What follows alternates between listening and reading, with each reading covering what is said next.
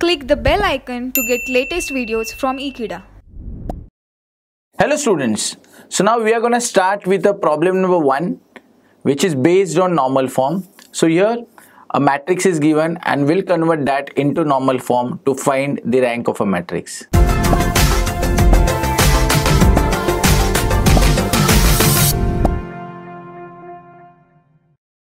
So the question is, we have to reduce the following matrix to normal form and we have to find its rank. So guys, here matrix A is given. So here the elements are 1, minus 1, 3, 6, 1, 3, minus 3, minus 4, 5, 3, 3, 11. And we have to reduce this to the normal form.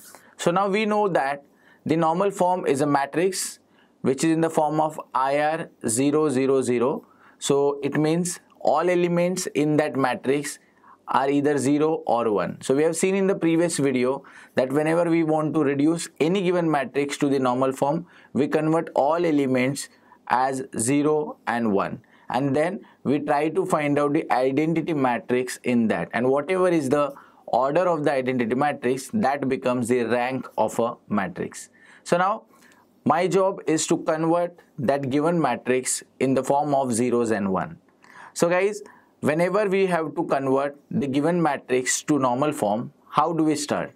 So the step number 1 is we have to observe the upper leftmost element, and this element we need to bring as 1. So right now it is already 1, but let's say if it is not 1, then what we have to do? We have to interchange it with any column or any other row which has element as 1, so that we'll get 1 over here.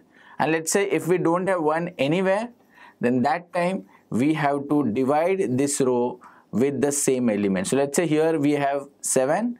So we will divide the first row or the first column by 7 so that here we can get 1. So always remember, we have to bring 1 at this position. So already we have 1. Now step number 2 is always bring zeros in the first row and the first column. So here we already have 1. So now we have to bring 0 over here and 0 over here. So for that we'll be doing the rows and column operations. So to bring 0 over here, we have to subtract this row 1 from row 2. So by doing R2 minus R1, we'll get 0 here. Similarly, we have to multiply this row number 1 5 times and we have to subtract it from row 3 so that we'll get 0 here. Now guys, you have to remember one thing, that whenever we write such operations, so the first element that we are writing, it will be changed. So in R2 minus R1 case, R2 will change, R1 will remain same. And in this case, R3 will change. So this is a confusion with most of the students. They feel what will change and how it will change. So always remember the first element will change. Now let's start. So since R1 is not gonna change, I'll keep R1 as it is, which is, now guys, let's start with the first operation, that is R2 minus R1. So 1 minus 1 will give us 0. 3 minus minus 1 will be 4. Minus 3 will be minus 6. Then minus 4 minus 6, that is minus 10. So we got this as R2. Next, R3 minus 5 times R1. So 5 times of 1 is 5. So 5 minus 5 is 0. Next, 5 times of this is negative 5. So 3 minus minus 5, that is 8. Next, 5 times of this is 15. So 3 minus 15 is minus 12. Next, 5 times of this is 30. So 11 minus 30 is minus 19. So guys, here we got zeros. Now let's bring 0 over here.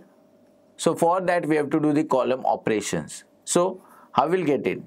So here I'll say by C2, that is the second column, plus C1. So if I do this, you can see that minus 1 plus 1 we can get 0 over here. Now to get 0 here, we'll do C3 minus 3 times C1. So I'll do 3 times of this and I'll subtract from this. And in the end, C4 minus 6 times C1. So guys, by doing these 3 operations, we'll get 0 over here. So now guys, we'll get this as the answer. So the next step is, you should bring this element as 1 and the other elements of that particular row and the column must be 0. Now guys, to bring here 1, we have to divide this row or divide this column by 4. Then only here we'll get 1. So guys, before doing that, if we subtract this row 2 from this row 3, then we can get 0 over here.